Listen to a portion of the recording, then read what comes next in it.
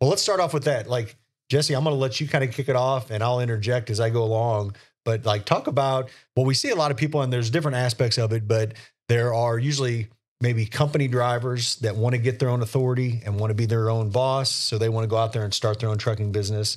We also have people out there that maybe they know someone or a business that needs trucks or has freight to move. So they look into starting businesses. But then also, like my friend that I mentioned, he's actually in a whole separate industry. He's in financial planning, but he had a friend that has a trucking business and he wants to invest in the trucking business. So, well, the first thing with any business is study a market area. With trucking, you don't want to be deadheading 150, 200 miles to get your first load out of the house. So that's the most important thing. What is in your area? What does it pay? What possibilities do you have to build your own customers outside spot freight? And then the next important thing is finding the capital to start it up. So you got to have the business, and then you got to have the money, and you got to have money to make money. Yep. So yeah, and I think that's like number one. It's just like in any business, this isn't just trucking, but it's having a business plan in place, and like you said, actually knowing the market and where those opportunities lie with the trucks, and again where that freight is. Because yeah, you know. If someone wants to get into trucking, they got to know what opportunities they are, kind of where they're domiciled or where they're going to be moving, and whether that's going to be van freight, refrigerated freight, flatbed freight, bulk freight like we do. And a lot has to do with geographically where you're located. Yeah, and the business plan is the most important aspect. 9 times out of 10, if you're going to a bank or a lending institution, they're going to want to see your business plan before they even think about giving you an application for a loan. So there's a lot of resources to create your business plan. The Small Business Administration has 10 steps to start your business. The first thing is right there on the screen, conduct your market research, and then build your business plan. And then right after that, funding your business. So again, it comes back to finding your money, finding your market, to close the circles.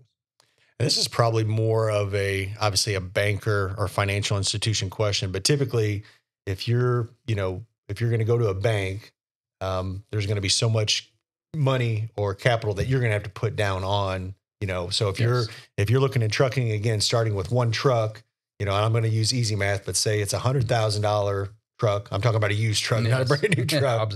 And then probably a $30,000, $40,000 trailer. And we'll talk, there's other ways too of leasing and renting that. But typically you're going to have 20% of that, give or take. And trucking right now is viewed as a risky industry, so it may well be more that the bank requires the startup put up capital. So, and again, you want to go in there with a bulletproof plan. You want to go in there with a list of your customers or potential customers that you've already lined up and what resources are available to you outside of your organic customers to keep the truck rolling, to keep it earning revenue. And when you're talking about equipment, you got to look at the front end costs. What kind of equipment do you want? You got to look at the maintenance aspects of it. Do you go Kenworth or Freightliner or whatever brand? What power plant do you want under the hood? What are the problems with it? Especially with the newer engines, you have all the EPA functions of the engine that unfortunately makes downtime more frequent rather than less. Yeah. Well, that's what my friend that I'm going to keep referring to just because he's walked through this process. He found it was a used truck, and I don't know the maker model, but I know it was $53,000, but he bought a warranty with it. And I know from experience, other guys that have done that and have actually one of the partners at Smart Freight, Rachel, her husband took a route and ended up having more trouble with an older truck model versus having a newer truck model. So I would just say, do your homework and try to figure out, less is not best when it comes to a semi-truck. And, regarding older trucks, as time goes forward, we've seen this during the pandemic when supply chains get strained.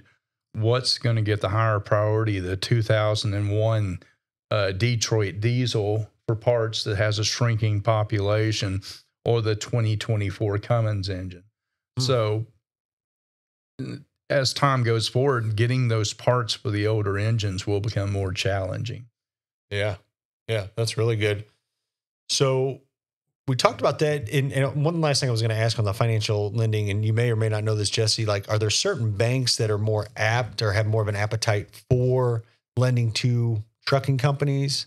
Or is it more just going to your local bank and seeing what they could provide or opportunities that they have? Probably your first stop should be your local bank.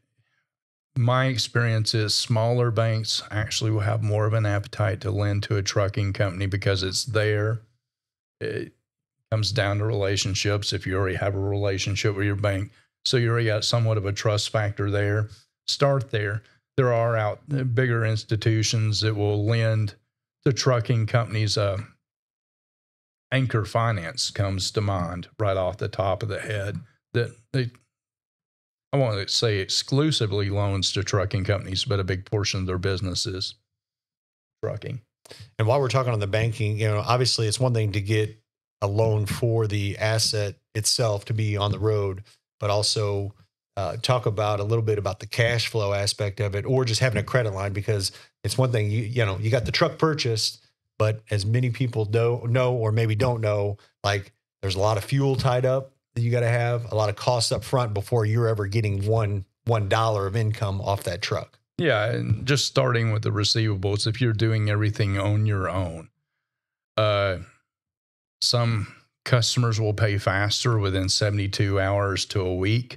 Others are usually between net 14 and net 30. So you have to have enough cash to support your operation throughout all those vagaries, or an invoice gets messed up, or something goes in hold status, it gets lost in the mail. You don't want to be so totally dependent on your receivables revenue that at the end of the week you're rolling pennies to see if you're going to operate the next week. Yeah. And is there a mathematical equation to know how much you need to have in cash on hand? I mean, per truck? 1 week's operating cost. 1 week's operating Bare cost. minimum. Okay. Otherwise, you are literally sweating from day to day. Am I going to be able to fuel this truck? Am I going to be able to pay my driver? So, yeah, at least 1 week. I mean, preferably a month. On a personal level, they always recommend you have 6 months income stashed away. Good luck with that in the trucking business. I doubt even the mega carriers have that kind of a reserve.